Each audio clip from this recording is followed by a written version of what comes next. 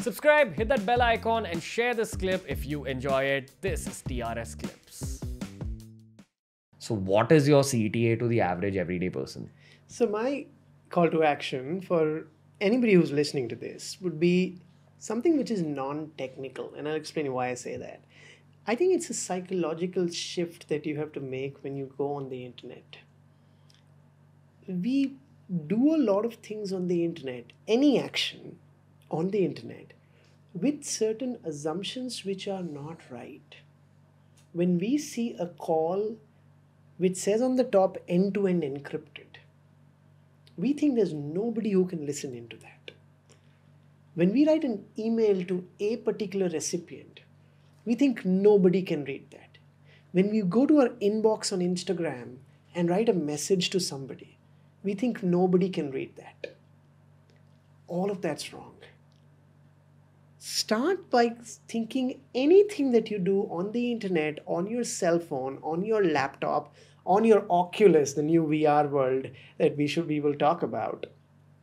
All of that, assume it's public. The moment you start with that, you are a very different human being on the internet. You're a different human being who's using technology. And I've seen that being the fundamental problem with most people. Because they think, and I'll give you an example, right? Because of course, so many people come to me when their Instagrams are hacked or Facebook is hacked. You know this. One of the simplest thing that Instagram does, which I think is a great feature, if your account is hacked for say 3 days, and there are people who hacked your account writing mails or writing messages to say 500 accounts around the world. Do you know this? In one click, all of those messages will disappear.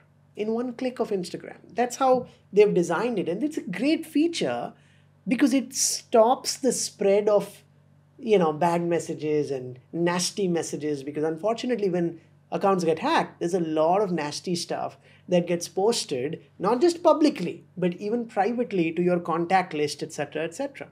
Now imagine this.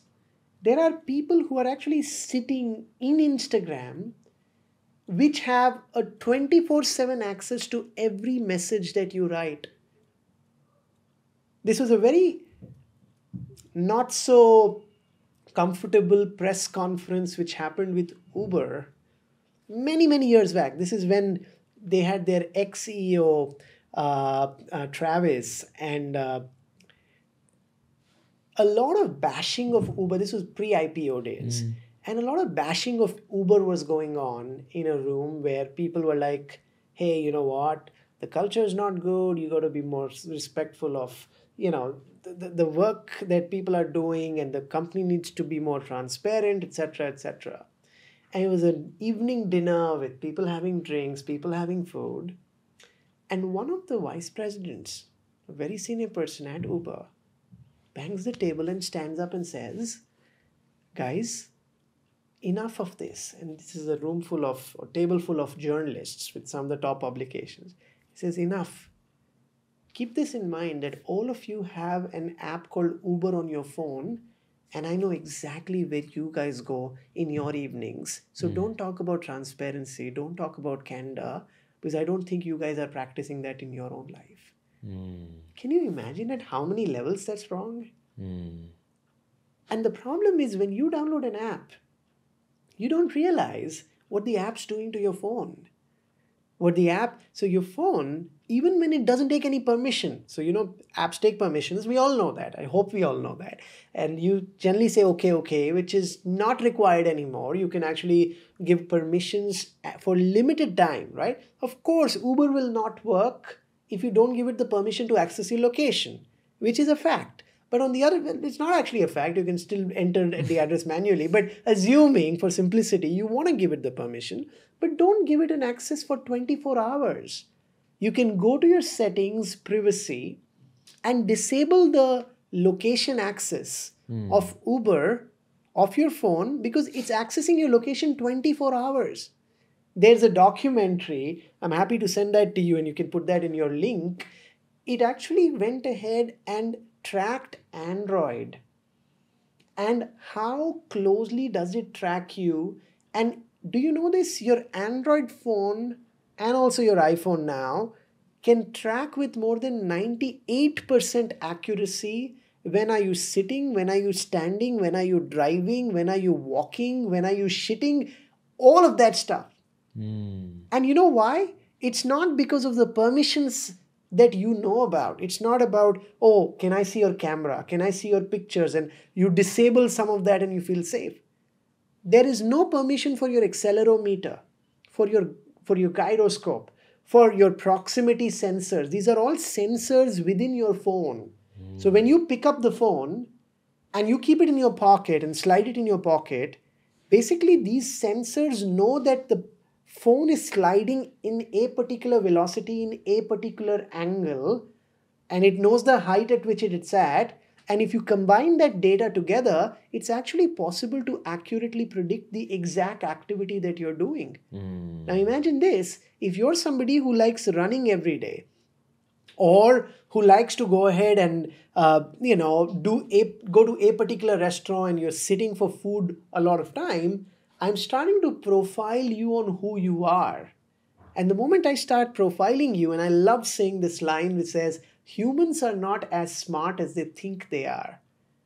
We are actually living in a very, very large probability. If you think about an auto driver or an Uber driver, while it might be a random Uber that you take today, which you will not take tomorrow, the sum total of what money that an Uber driver or an auto driver make on an average, on a daily basis, is actually the same. Can you imagine how does that happen, right? Because there are enough number of people who take opportunistically an Uber that you will be taking. And when you do that sum total with the people who take it regularly, you can actually come to a law of averages, and you can come to say that this is what the probability will look like for a sum total mass. That's data science for you. Coming back, why I gave you that example was when you look at the whole process around putting this together around the apps and the amount of permissions that these apps take, the permissions are only layer one.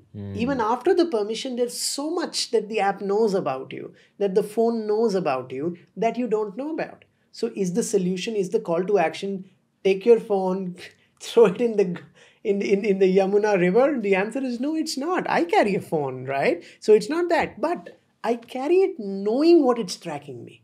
And that's what creates a difference between me and 99.9% of people who use the cell phone. So I know what it's tracking. I know what it's not tracking.